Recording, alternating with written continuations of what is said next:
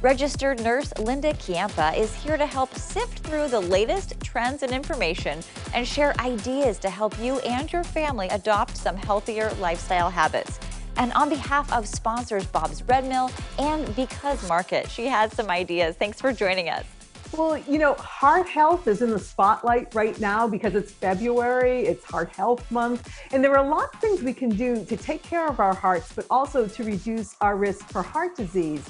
I'm talking about eating a heart-healthy diet, controlling our blood pressure and our cholesterol. And Nicole, one really easy way to reduce our cholesterol is to get more soluble fiber into the diet. And oats are a rich source of soluble fiber. And if you haven't tried Bob's Redmill oats, you really do need to try them. They're delicious. Most of them have gluten-free and organic versions as well.